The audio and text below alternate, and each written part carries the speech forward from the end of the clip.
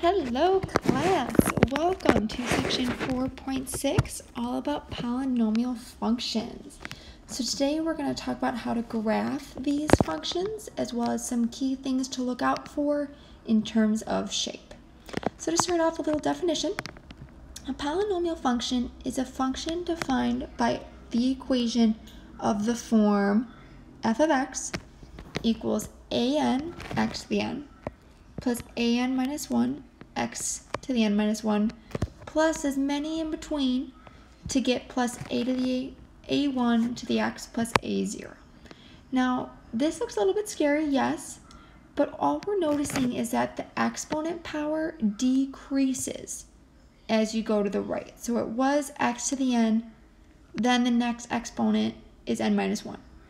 Go all the way to the end, it's x to the first, and the last one actually doesn't even have an exponent. It would be x to the 0. Okay, so this looks really intimidating, but it's very general. We have to keep in mind that if a to the n is not 0, so if this first term right here is not 0, then the degree of the polynomial is the largest exponent on the input variable. Okay, so the degree will be the largest exponent, making sure that the coefficient's not 0. So, in other words, look at these three examples. The biggest degree is 3, so it's degree 3 polynomial. For g of u, the biggest power is 7, because the other power is 2 and 0. For L of x, the greatest exponent is just x to the first. There's an imaginary 1 there, so that it's a degree 1 polynomial. Okay, it might not necessarily be the first power. Just keep in mind you look at all the exponents and pick the biggest power. Some similar power functions for y equals x to the n, where n is a real number. These should look familiar, right? They're familiar from our last chapter, okay? If you look at the exponent, this is x to the 0, which is really anything to the 0 power is 1. It's a nice horizontal line there. This is x to the first. When there's nothing written there, there's always an imaginary 1. X squared is our parabola. We learned that. X cubed is this little curve shape. I like to call it a Travolta. Think of John Travolta with his little disco. If it is a negative 1 power, it will look like these two curves with our asymptotes. And then if it's 1/2, it's that half parabola from our last chapter.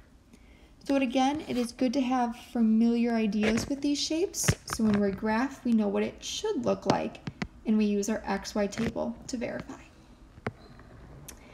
Heading down to some properties. So there's really two different properties.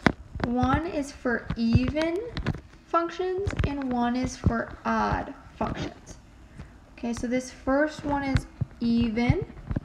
If you look at the exponent, this would be like if it was 2, 4, 6, 8, whatever, it's even. These are some rules that go with it. It will be symmetric about the y-axis. F is an increasing function for x is greater than 0. So all of these x values over here, as you get bigger on x, it's increasing. So it's going to go up in a positive direction. F is a decreasing function for any x less than 0. So if you're over here, it's actually less than, it's decreasing, going down as you approach 0. F has a minimum value at x equals 0, right, that little vertex point. And f of x becomes unbounded positive as x becomes unbounded positive or negative. Now, kind of confusing in the vocab, I get that, but what it's saying is that in the very, very end, they're gonna go the same direction. So if that means both arrows go up or both arrows go down, they will be together. An even function has the same direction, either both up or both down. for cubed functions or odd functions, this could be to the third power, fifth power, seventh power, whatever.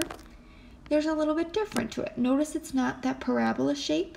It's what we call that travolta, the opposite directions. It's going to be symmetric about the origin this time. G is increasing for all values. Notice no matter what your x is, as you read left to right, it keeps getting bigger. There's not going to be a max or a min. We're actually just going to have like this middle point that we'll talk about. G of x becomes unbounded positive as it becomes positive. G of x becomes unbounded negative as it's unbounded negative. In other words, these will be the two possible shapes you can have. It can start going down and end going up, or it would look like this. These are our two options for odd functions. Now I'm going to write a little note next to this.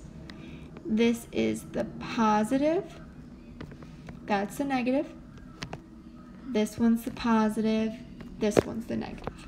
And we'll talk about it, we'll do plenty of examples, but it's good to have these shapes in mind. Let's give it a try, my dears. We're going to graph and state the intercepts. So already we're going to start with just some information. This negative sign right here is going to match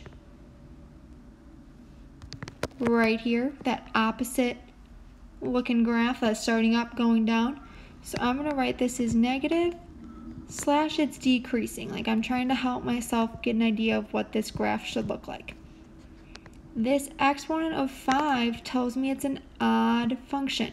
So I'm looking at this bottom section, it's odd, it's negative, so my general shape should look like this. Okay, that's all from the properties and what I can see from here. I also know that I can find that point in the middle. It's not called the vertex anymore, it's not a max or a min, but it's kind of where it changes shape. That would be the point, I'm running out of room, -2, 0. And that's exactly from when we learned last chapter, this +2 actually tells me the opposite direction. Okay, so that's a lot to start, but let's see if we can get some shape going with here. So I'm going to graph, this is -2, 0, and I'm going to make a little XY table. I'm going to put that point in the middle, oops, and maybe pick like -3 and -1, really anything to get that shape. If I plug -3 into the equation above, -3 + 2 is -1. -1 to the 5th power will be -1. -3 times -1 is +3. So 1, 2, 3, 1, 2, 3, here we go. What if I plug in -1? -1 + 2 is +1. 1 to the 5th is 1. -3 times 1 is -3. And look it, to me that might look like a linear line. But I have to keep in mind that I know the shape is going to be that little curve action. So there we go. Okay, that matches our idea and that matches our XY table. We do need to find our intercepts as well, so I'll change my color. The x-intercept is easy.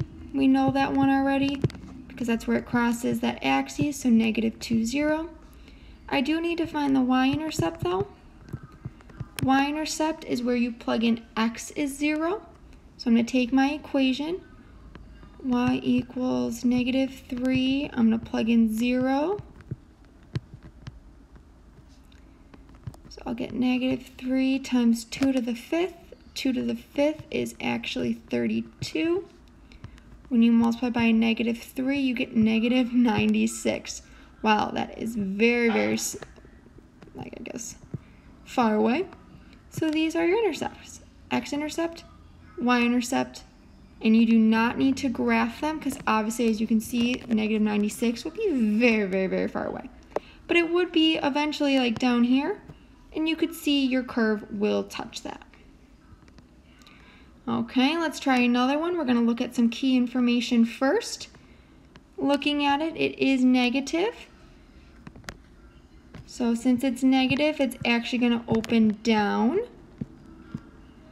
Think of our even function. Because right here it's a 4, so it's even. It's going to be that parabola shape, but since it's negative, it should look like that. Okay, again, I got all that information from up here with my even properties. It's an even power of 4. It's negative, so it's going to open down. Now we do have a vertex point here because it's an even power. That is going to be the opposite of what's in the parentheses, and you're not adding or subtracting anything. So it's going to be the 0.30. Let's graph and let's get some points to see what our shape is. So there we go, that's 3, 0. I'm going to make my XY table. I'm going to choose 3, 0 in the middle, and I'm going to choose a point to the left, a point to the right. If I plug 2 in, I get 2 minus 3 is -1.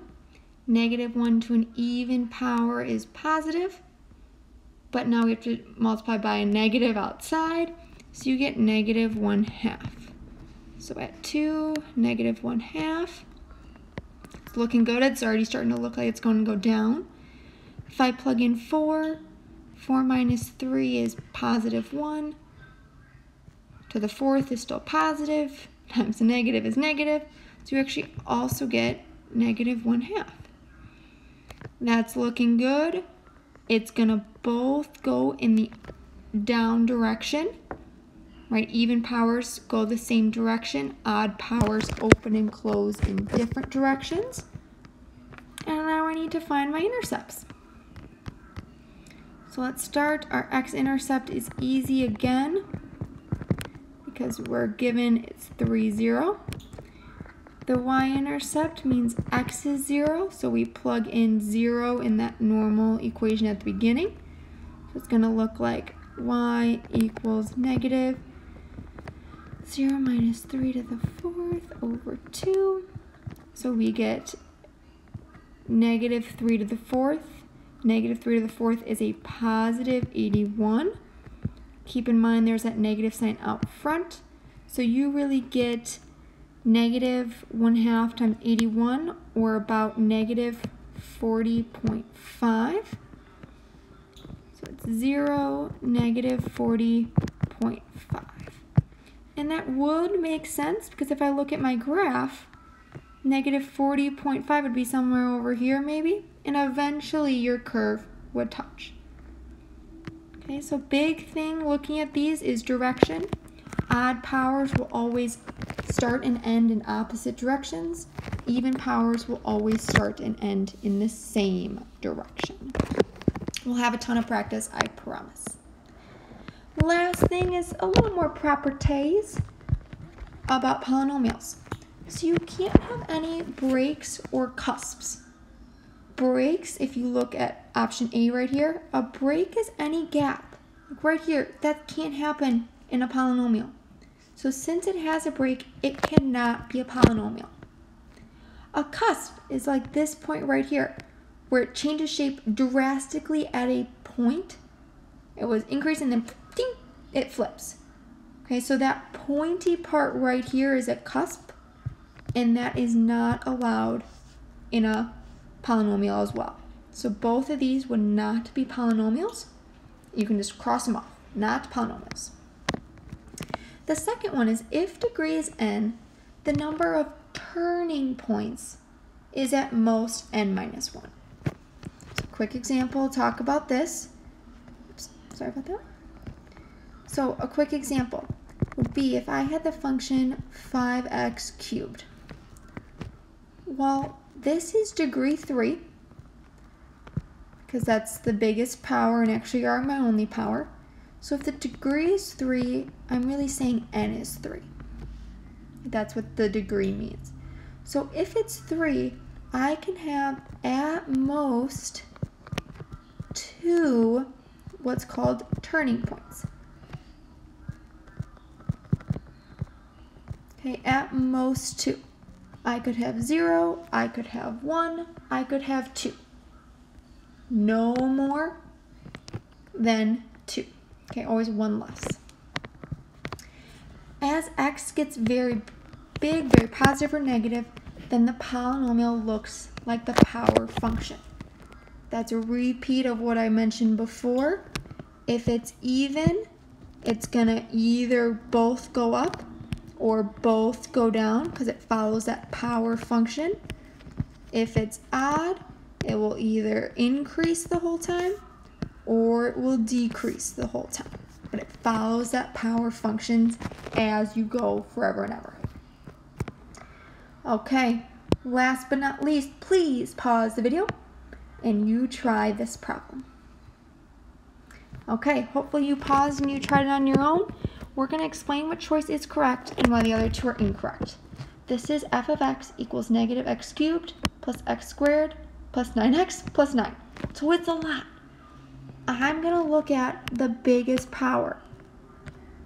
Okay, it's going to be a cubed function. So right now my mindset is like, okay, the degree is 3, n is 3. So we know at most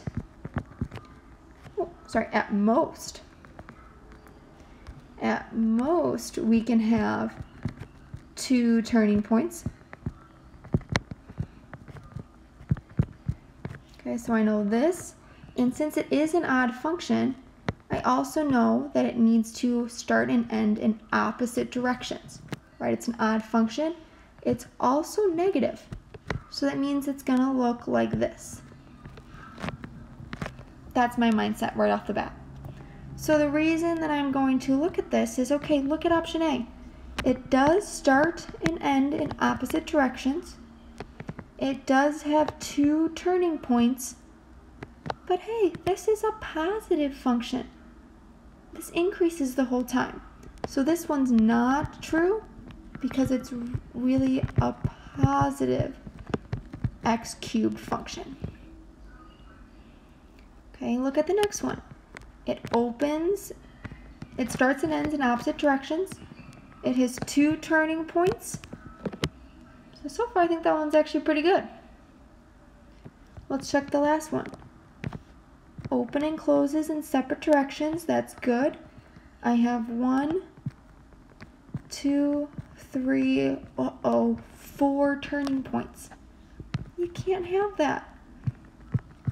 You can't have 4 turning points. You can only have at most 2. So that is why option B is correct, using all of our properties that we learned today. Please use these notes as we attempt our classwork and ask questions during class.